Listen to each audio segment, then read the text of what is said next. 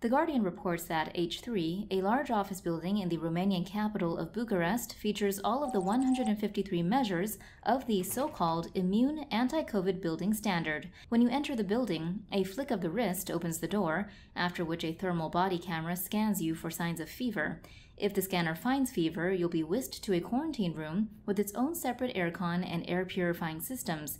If you're green-lighted by the scanner, you can move to the self-cleaning lift that uses UV lighting to clean the lifts and lift shafts. Inside, you'll find doors fitted with attachments that let you open them with an elbow or lower arm. The toilet cubicles are floor-to-ceiling, enclosing you in your own cubicle with air conditioning. At night, a 1.2-meter tall robot traverses the building using UV light to disinfect and kill pathogens. During the day, virus-killing hydrogen peroxide ions are emitted from strategic points in the ventilation system.